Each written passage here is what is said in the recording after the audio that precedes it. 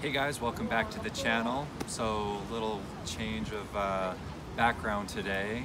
So I was in the process of returning the watches to Cherry Creek Watch Company and Alex, and then I realized I forgot to take footage of me wearing today's watch, the Longines Conquest calendar.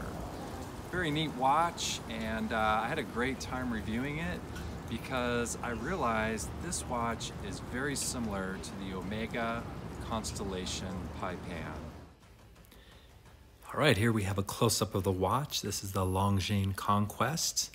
The line came out in 1954, and in 1956, Longines came out with the calendar version there.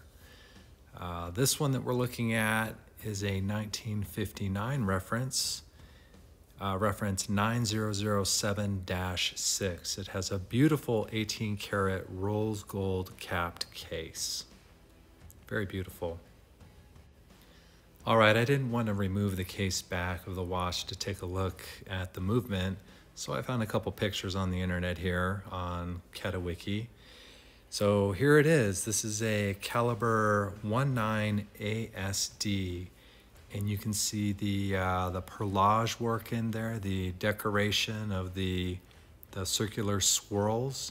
And you can even see that it's on the back of the case as well. So very neat. You can see the jewels there.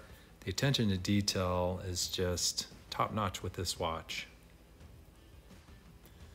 So the dial of this watch is just amazing. So no patina going on here except for the small amount of lume that's been used on the dial and the handset here. Just an amazing, beautiful, classic watch. One of the neatest features of this watch is on the back of the case. This neat little medallion on the center of the case back has a fish sticking its head out of the water. If you take a close look at it, you can actually see the green enamel paint is applied, so you can see the fish. It looks like it's underwater. It's a really neat feature of this medallion, and it's right up there with the coolness factor of the Omega Constellation Pie Pan. So speaking of which, here's the Longines up against my Omega Constellation Pie Pan. So you can see both were made in the same time frame, and both were very similar in looks, and both have medallions on the back of their watches. So very cool. The Omega has the observatory and the Longines has the fish. All right, let's get into the size of this Longines. It is a 35mm wide case, and it is slightly thicker than the Omega Constellation with 12.8mm in thickness compared to the Omega, which is only 11.6mm. So just wearing it on the wrist, the Longines has more of a presence, more of a masculine feel to the watch. Not only is the Longines a little bit thicker than the Omega, but it's also a little bit wider than the Omega. The Omega is 34.5mm, and like I said, the Longines is 35mm, so slightly wider than the Constellation.